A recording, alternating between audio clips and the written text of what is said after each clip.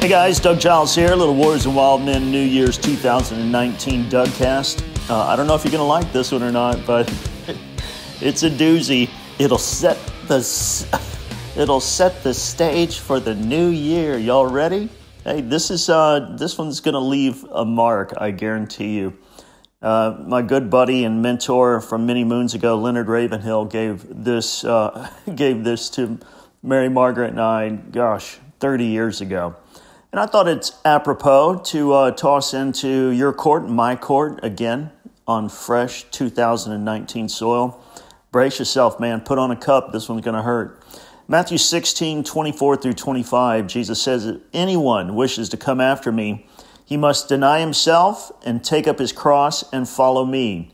Whoever wishes to save his life will lose it, but whoever loses his life for my sake will find it. All right, now check this out. Here we go. Buckle up, man.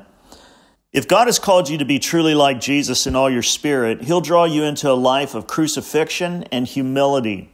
He will put on you such demands of obedience that you will not be allowed to follow other Christians. In many ways, he seems to let other good people do things which he will not let you do. Others seem to be very religious and useful, and they may push themselves, pull wires, and scheme to carry out their plans, but guess what? You cannot.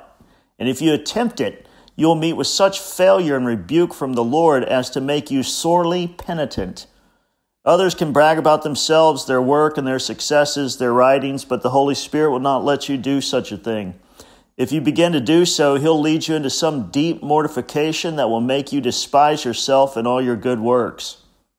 Others will be allowed to succeed in making great sums of money, or having a legacy left to them, or in having luxuries, but God may supply you only on a day-to-day basis, because he wants you to have something far better than gold, a helpless dependence on him and his unseen treasury.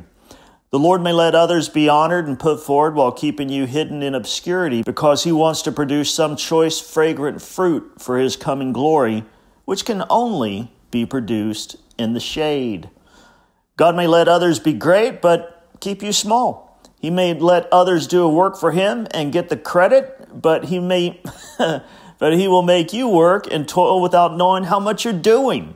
Then to make your work still more precious, he will let others get the credit for the work which you've done. This to teach you the message of the cross, humility, and something of value of being cloaked with this thing called his nature.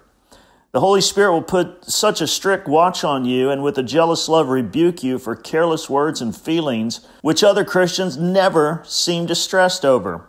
So make up your mind that God is an infinite sovereign and he has a right to do as he pleases with his own, and that he may not explain to you 1,000 things which may puzzle your reason in his dealings with you. God will take you at your word. If you absolutely sell yourself to be his slave, he will wrap you up in a jealous love and let other people say and do many things that you can't. So settle it forever that you're to deal directly with the Holy Spirit.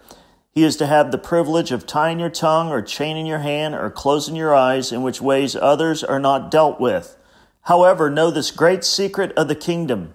When you are so completely possessed with the living God that you are, in your secret heart, pleased and delighted over this peculiar, personal, private, jealous guardianship and management of the Holy Spirit over your life, you will have found the vestibule of heaven, the high calling of God.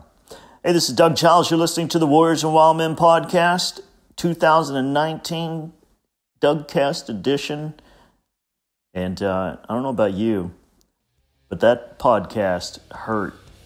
And yet we need to be hurt, because we are some goofy, arrogant, self-obsessed me monkeys who say we follow the lowly Nazarene.